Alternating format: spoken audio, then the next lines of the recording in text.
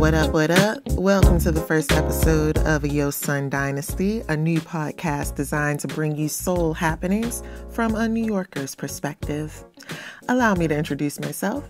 My name is Candy, and I'm a Baltimore American, but I also lived in New York for over a decade, and I've been living in Seoul, Korea for over 5 years.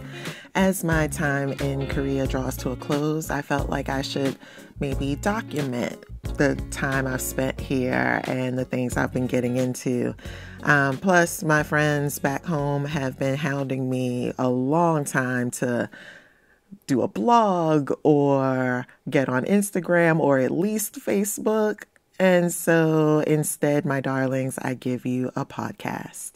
Now, I'm doing this from a New York perspective because that is where I've really dove into the art scene.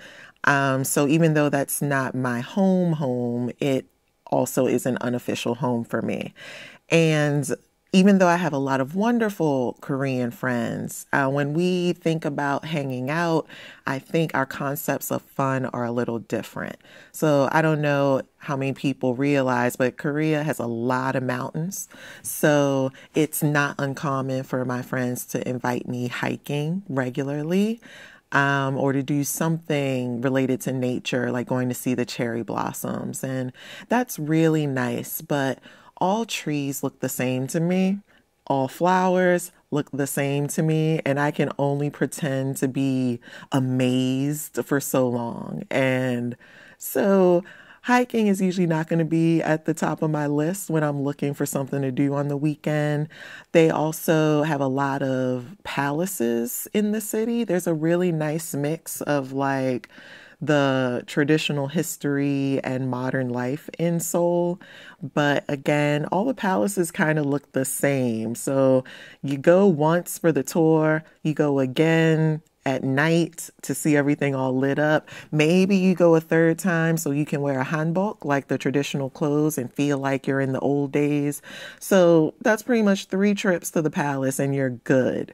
So when I'm thinking about hanging out, I'm thinking, let's see a show, let's go see some music, because a New York night out might be a little bit of everything. You're going to dance, you're going to go to some hipster bar and have some good whiskey cocktails. You're going to go see a friend in their one-man show in a basement somewhere downtown.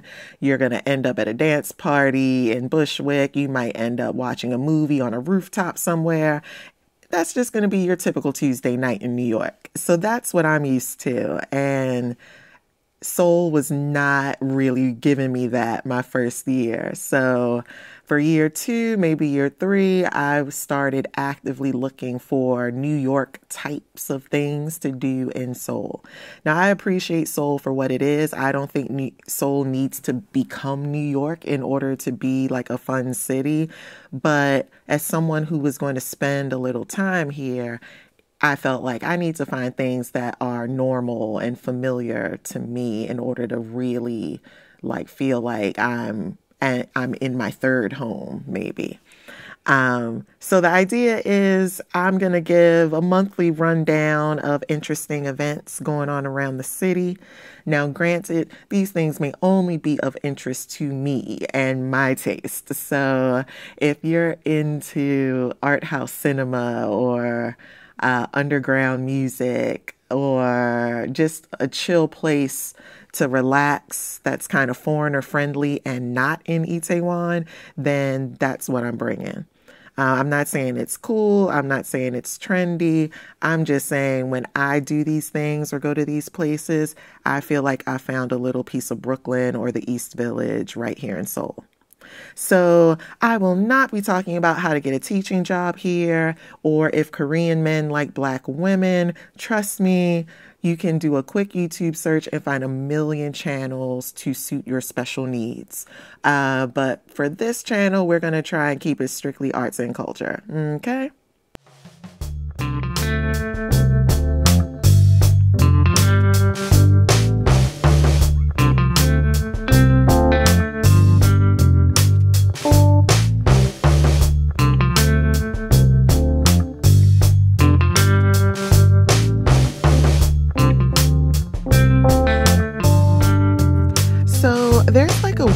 in November.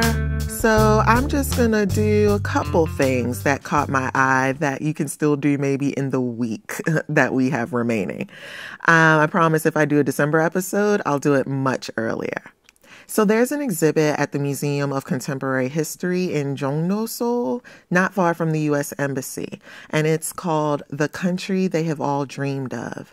And it's talking about how Korea developed after Japanese colonialism in 1945 up through forming its constitution in 1948. Now, I haven't been yet, but it's at the top of my to-do list. It's running through December 2nd, and it sounds pretty interesting to me for one reason, because I love a tight look at history. It's such a specific period of time. And according to the site, it's looking at how all the suppressed voices of intellectuals, artists, and farmers struggle together to form a vision of what a free Korean society could be. And of course, the growing pains that went along with that.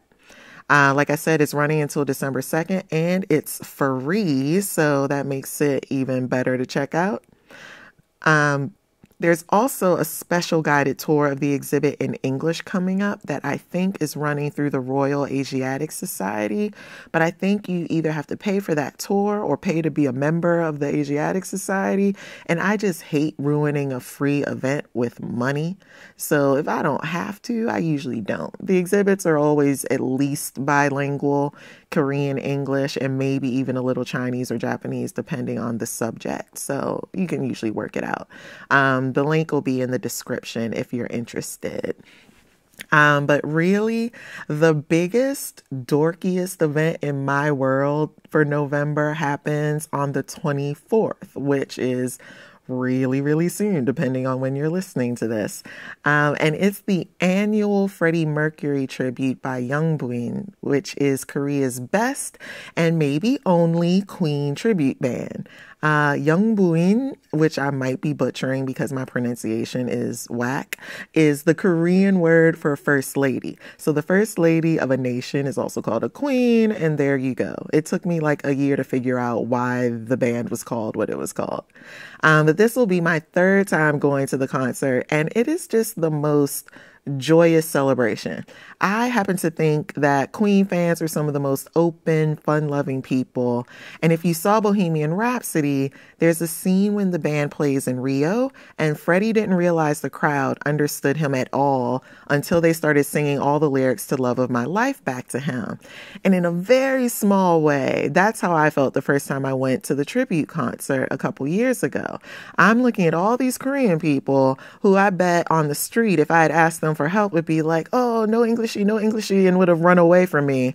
But when it comes to singing Another One Bites the Dust, they got all the English in perfect intonation. So I was just beyond shocked.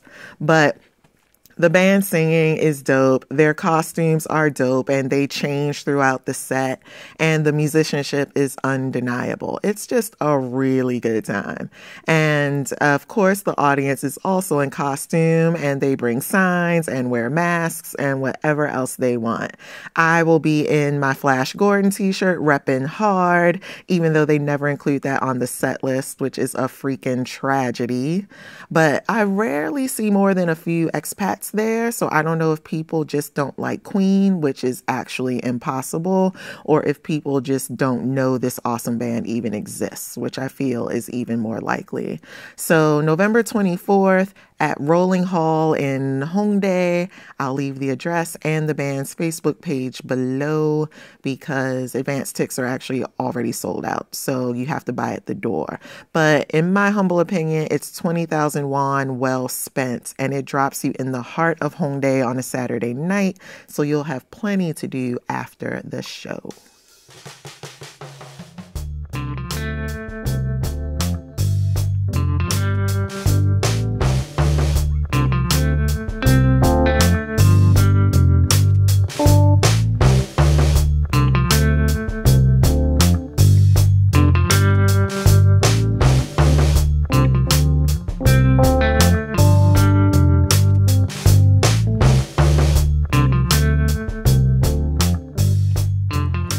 Okay, so my first interview for this episode is with Eunjeane of Wonder Mama.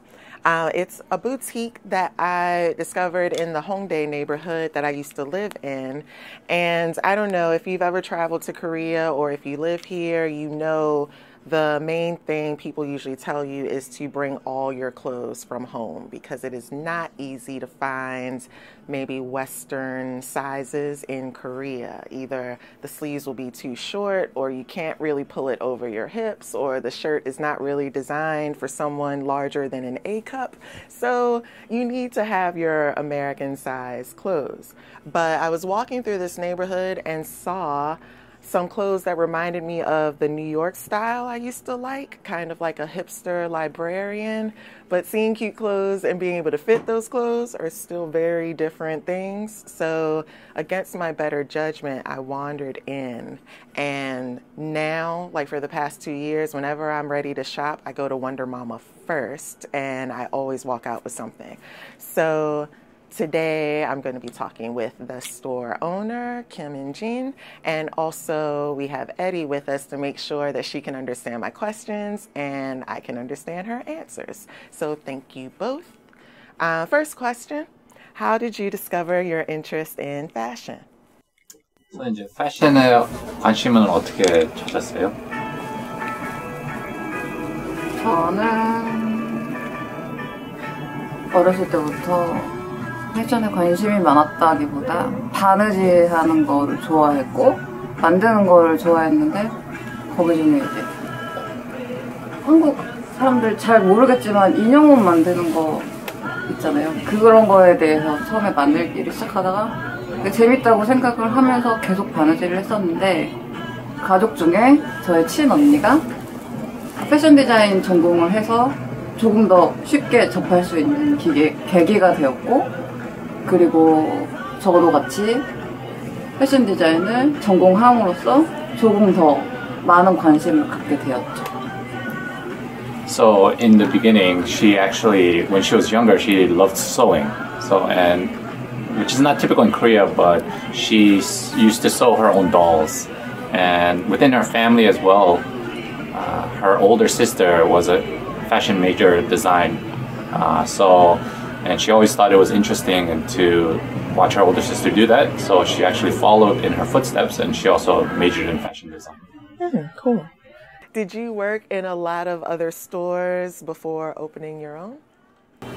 저 이제 다른 가게에서 먼저 일하고 했어요. 그러면 이제 네, 저는 사실은 처음에는 그 패션 디자인 회사에 들어가서 디자이너로 1년 정도 일을 하다가 28살쯤에 회사를 나와서 홍대 여기 근처의 가게들 몇 군데에서 일을 하기 시작했어요. 한 3군데 정도였는데 기간은 대략 한 4년 정도 합쳐서 4년, 5년 이 정도였던 것 같아요. So after she majored in fashion design and she actually graduated, she actually went into a fashion design company. And she worked there when she was 27 or 28. And then she came to Hongdae area and she started working for about 3 different stores for total about 5 years before opening her own store. What did you learn while you were in those different stores? Like what you did, how to manage, or the kinds of clothes you wanted to put into your shop? 네, 거기서는 뭘 배웠어요? 손님을 접대하는 방법이나 혹은 손님이 오면 어떤 옷을 이제 골라줘야 되나? 혹은 더 잘 어울리는 옷에 대해서 그런 거를 주로. So like the main thing she learned was how to deal with customers. So customer service, when customers come in, how to greet them, and also how to pick clothes that the customer would look good in. Okay, all right. So then that kind of, that gives me 2 questions. First, about customer service. I don't know if you are aware, but a lot of non-Korean shoppers tend to complain sometimes about being followed around the store when they come in, or sometimes because Westerners are a little bigger, sometimes the store owner will say, oh, you can't fit that, put that down. And they don't let you try on things. So I feel like the vibe is a little different here. What is your approach to customer service? 그래서 이제 대부분 한국 가게든 이제 외국 사람이 오면 이제 따라다니고 아니면 이제 이 OT는 안 맞다 그렇게 바로 말하는데 여기는 좀 그런 거는 아닌 것 같은데 무슨 이제 커스터머 서비스는 어떻게 생각하는지. 저는 일단 손님들이 어떻게 선택을 하는지가 더 중요하다고 생각을 해요. 그리고 그 옷이 잘 맞거나 아니거나 일단 입어보라고 하고 눈으로 확인을 시켜주죠.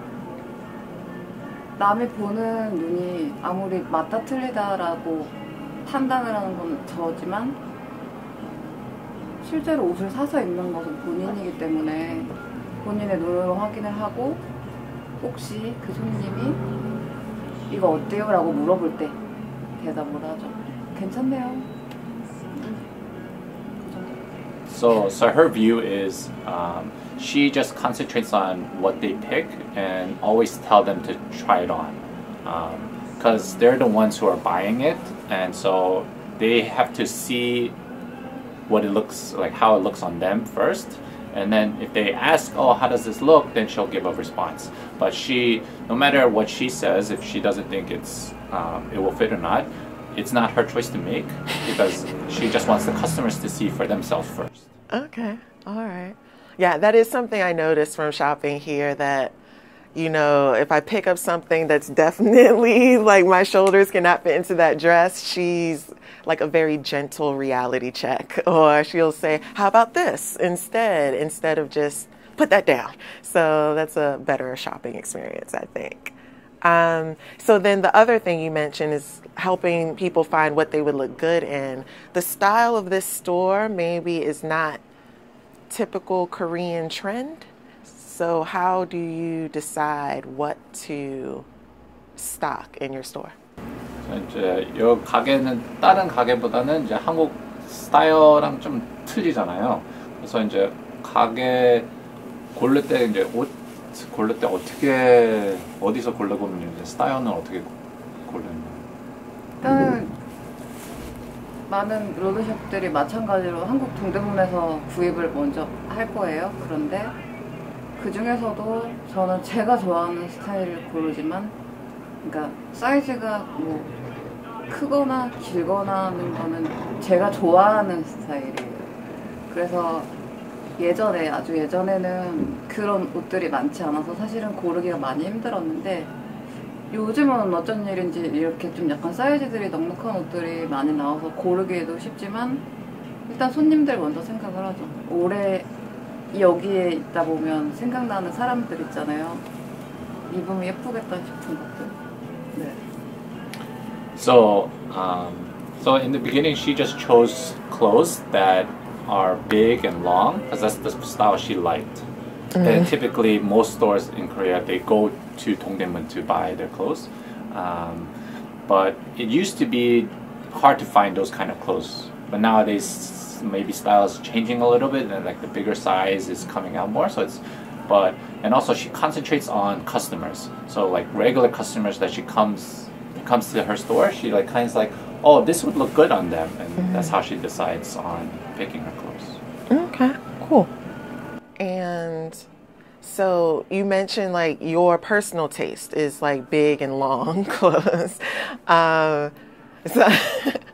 I have seen her in coats that she like disappears into. So yeah, but they fit me perfectly. So it's a win-win. Maybe if you don't live in Korea or if you haven't visited, you don't know, but like there's something called free sizes, which is like the equivalent of one size fits all in the States.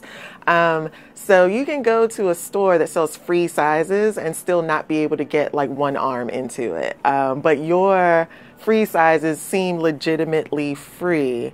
So are you shopping with I don't know, with a foreign audience in mind, or you said you have regulars too. Why do your clothes fit all people? Why the inclusive sizes? 이제 한국에는 가게들은 프리 사이즈 많은 있는데요. 이제 프리 사이즈는 이제 외국 사람들한테는 좀 작죠. 그래서 근데 여기 가게는 프리 사이즈가 진짜 프리 사이즈 같은 느낌인데 이제 다 크고 이제 그래서 프리 사이즈 고를 때는 진짜 뭐 외국 사람들은 생각해서 사는 거예요? 아니면 그냥 뭐 왜 어떻게 이제 큰 사이즈가 좋은다 그랬는데 이제 뭐 고를 때 이제 외국 사람들 생각해서 하는 건지 그거는 아니고 일단 편한 옷을 제가 좋아하죠. 왜냐면은 제가 옷을 팔 때 이 옷이 얼마큼 편안한지를 제가 느끼고 있어야 편한 옷을 찾는 사람들에게 일단 보여주기가 좋고, 그리고 진짜 말 그대로 주변에는 작은 옷들이 정말 많아요. 작은 옷들을 살 때 사는 곳은 많은데 그런 사람들이 너무너무 힘들어서 저희 집에 왔을 때 여기 나한테 맞는 바지가 있어, 나한테 맞는 뭐 니트가 있어, 약간 이렇게 되면 저는 제가 좋아하는 스타일을 그들도 좋아하기 때문에 고맙고 고마우니까 그래서 더 신경 써서 찾는 것 같아요. So she buys clothes that she thinks is going to be comfortable for everyone. So it's just about comfortable. She likes comfortable clothes. She likes being comfortable. So she wants her customers to be able to find clothes that are comfortable. And around Hongdae, there's a lot of stores that sell, like you said, free size, which is like very small to foreigners. But when those kind of customers that can't find their size in their stores, they come here and they're like really happy, like, oh, these pants fit. And then when they're happy, and then that makes her happy, and so it's kind of a win-win. Okay, cool.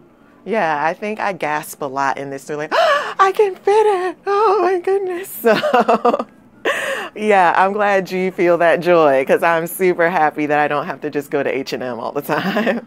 Last question. Is Wonder Mama your dream job, or do you have some other goal related to fashion or something else that you are working toward?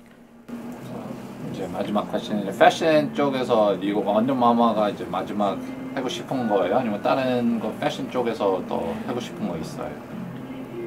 지금 여기서 하는 이 원더마마는 말하자면 제가 정말로 하고 싶은 일의 준비 단계라고 생각을 하고, 제가 하고 싶은 일은 사실은 패션은 아니에요. 왜냐면 길게 놓고 봤을 때 저는 여기서 옷으로 일단 손님들을 대하면서 사람을 상대하는 법을 계속적으로 배우고 있는 중이에요. 그래서 옷은 일단 제가 좋아하는 거기 때문에 사람과 함께 할 수 있는 방법, 그리고 그 사람들이 그냥 물건을 사러 오는 사람일 수도 있지만 그렇지 않은 사람들이 사실은 되게 많거든요. 그래서 얘기를 하면서 같이 대화 나누는 것도 좋아하기 때문에 최종으로는 다른 목표가 있지만 지금 제가 할 수 있는 범위 안에서 계속 이 일은 하고 싶긴 해요. 네. So her ultimate goal is actually not in fashion.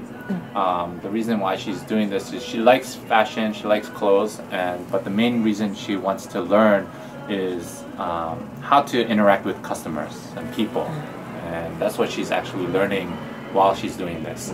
And just even though some customers come for a reason to buy clothes, there's other customers who just come to interact and just talk with her and things like that. And that's what she likes, and just how to interact with people. And she has other goals, but actually her main goal isn't actually fashion. Okay. And you're okay when people just come in to hang out and don't buy anything? 그래서 이제 여기 가게에 와서 그냥 옷 안 사도 그냥 와서 이제 그냥 보러 오도 괜찮나요? 네, 그런 친구들도 많고, 그리고 그런 친구들이 또 있으니까 계속적으로 이게 릴레이션십이 되니까 더 좋기도 하고 그래요. So right now too, there's customers that actually come and they don't buy, they just come to hang out and talk, and she likes that, and so. Okay. All right, and Jinshi, thank you so much. And thank you, Eddie, too. Lovely talking to you both.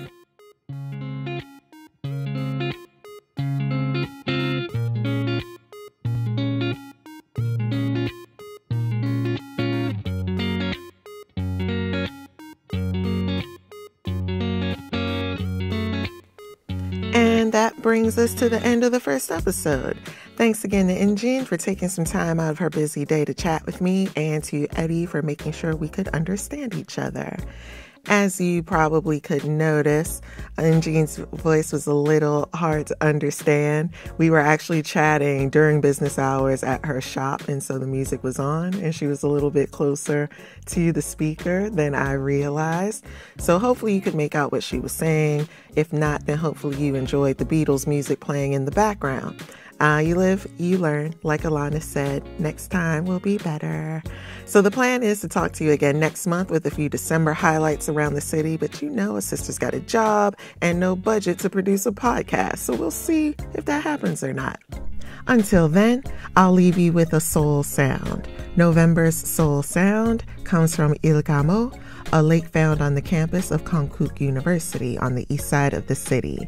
Not only is it a rare slice of serenity in a busy, crowded city, but it's also home to some ducks and geese and other birds who will be disappearing soon as the temperatures take a dive and the lake freezes over.